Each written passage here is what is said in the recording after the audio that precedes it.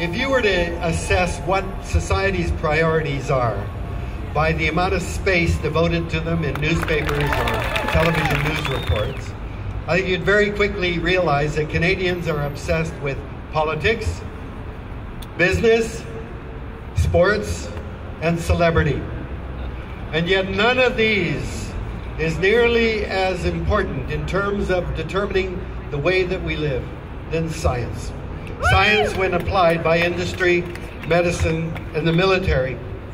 I was born in 1936. When I was a boy, my mom and dad didn't worry that I was watching too much television because there was no television when I was a boy. They wouldn't let me go to movies or public swimming pools in the summer because they were afraid I would catch polio. When I was a boy, hundreds of thousands of people died every year of smallpox. These are things that smallpox and polio are things our kids today have no idea what they are. When I was a boy, there were no transcontinental phone calls, there were no satellites, there were no birth control pills. I could go on and on and on. Certainly no cell phones or text messaging. The world has changed enormously as a result of the application of science and technology. Science provides the fundamental insights that we need that may lead to the application of those ideas. But far more important, I believe, science provides us with a description of the way the world works. Scientists are always making new discoveries. Why? Because we know so little. We look out and we try to discover more about how the world works. Science, not politics or corporations, provide by far the best assessment of the way the world works and the information that we need to decide how we must act. As you know, we now have a Prime Minister intent on pushing through the pipeline across British Columbia. Before all of the scientific information, the assessment is even in. We don't make informed decisions that way. We have to assess the information available. But what we are now is we're threatened with politicians deciding not only whether or not to listen to scientists, but the kind of information that scientists are allowed to tell us about. When we shut down research, such as the experimental lakes area, and I have to tell you as a scientist, this is the most baffling thing for the government to do. It makes absolutely no sense. Canada has such a small place in the global scientific community anyway. Why on earth would we shut down one of the gems of science in this country? It makes no sense. But when we shut that down, or when we shut down the polar expeditions to discover the effect of climate change, then politicians have nothing to counter the decisions that they make. So it may make political sense, it doesn't make any other kind of sense. The great strength of science is its openness to scrutiny, to examination, and self-correction in the end. You know that some of the leading climatologists 40 years ago, looking at the evidence at that time, thought maybe we were headed for a climate cooling episode. But then when the data became became stronger and our theories were much more sophisticated, it became clear, no, we were not going into a cooling, we were going into a period of global warming. But of course, that's always raised as, see those scientists? They used to say it was cooling, now they say it's heating. They don't know what the hell they're talking about. It's got no relevance. That's the very nature of science itself, the process. And we should understand that as we begin to assess scientific input. But I think that our government is acting as if out of sight, out of mind. No, they don't want to hear anything that will counter the kind of political or economic agendas that they have. How can we make an informed decision on the future of the Northern Gateway pipeline and the consequences of a major oil spill if we don't have the best scientific evidence that we have today? How can we make a decision about the impact of climate change on permafrost and the release of giant clathrates of methane in the Arctic? How can we make an informed decision as we look at vanishing caribou, at polar bears, or at grizzlies?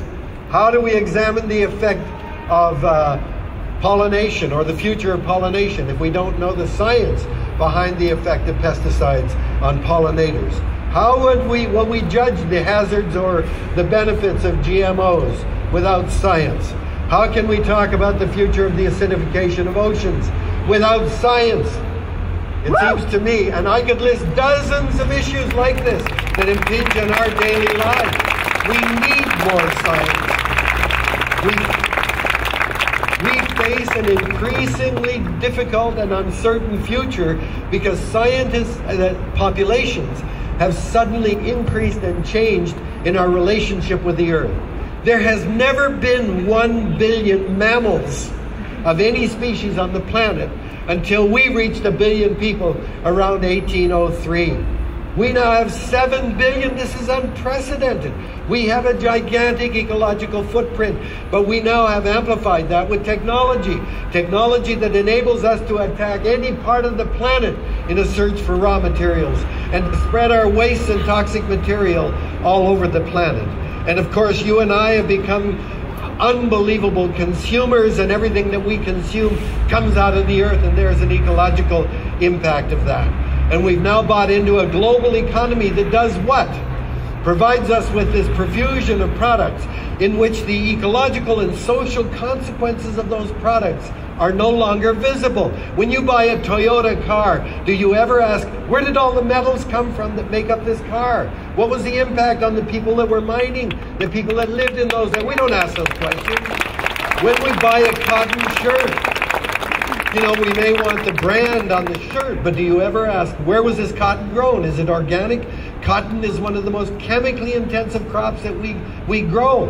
And if you look at the consequences of growing cotton on a massive scale, it's been an ecological and social disaster. But globalization hides all of that. We just go into a store, I want a product, lay my money down, and we get it back. And we no longer see what scientists could tell us about the impact. Collectively, human beings have become an unprecedented force on the planet itself. We are now altering the chemistry, the physics, and the biology of the biosphere on a geological scale. That's why scientists refer to this as the Anthropocene epoch, the era in which humans have become a geological force. And in the process, with this power, we are undermining the very things that keep us alive and healthy. And that is the air we breathe, the water we drink, the food that comes from the soil, the energy that comes from photosynthesis and biodiversity. Those are the fundamental things that we need to stay alive and healthy. In an increasingly uncertain future, the best thing we have to guide us into that future is facts. Facts, and the best information we get comes from science. We have now seen what this government is all about. It canceled the long-form census. Why? Because people should have the freedom to choose what they do or do not do. Freedom comes with responsibility. And part of that is taking part in these censuses that will provide government and society with an input on where we are at this point and how we can guide ourselves into the future. We have a government that opposes safe injection sites in spite of the knowledge that it saves lives. We have a government that has canceled the long gun registry despite law enforcement officers across the country saying that it works if you have the registration.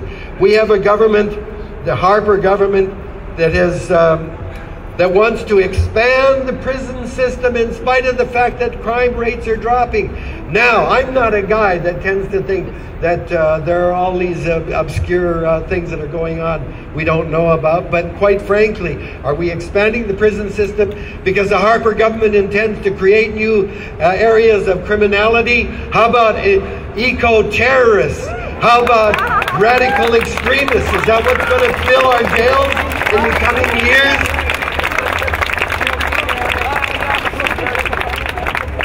Okay, sorry, I've gone on too long. If we continue to ignore science, then we can ignore the reality of rising oceans, of the spread of new diseases, of more serious fires, of drought and floods in Calgary and Toronto. After the very unusual flood in Calgary, the Prime Minister's wife was filmed helping the flood victims and turned to camera and said, "Oh, we Calgarians, we're tough. There are floods here all the time. You know, we're used to this." Duh! If there are floods all the time, why don't you do something to stop it, for Christ's sake? And maybe climate change has got something to do with it. Canada, of all industrialized countries, is the most vulnerable country to the consequences of climate change. We have the longest marine coastline of any country in the world. And when water warms, it expands. Thermal expansion of the oceans alone is going to cause our shores to increase in size. There are huge economic consequences of that. We are a country in which we are a northern country, and we know from Inuit people for over 20 years that the Arctic is changing because of climate change. And do you think our economy doesn't depend on climate-sensitive areas like agriculture, forestry, fisheries, sports, winter sports, or ecotourism, for God's sakes? Anybody who cares about the economy is being irresponsible in ignoring the consequences of climate change. I believe that the muzzling of science represents a government that is willfully blind. And in our culture, you can throw people into jail if they occupy positions of power and they decide to ignore areas or information they should know about. I accuse our government of willful blindness, and we ought to think about that. But more importantly, I accuse our government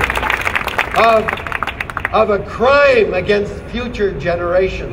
There is an intergenerational crime going on. So I say to Canadians, take back our government. Let's have more democracy. Get the hell out there and vote.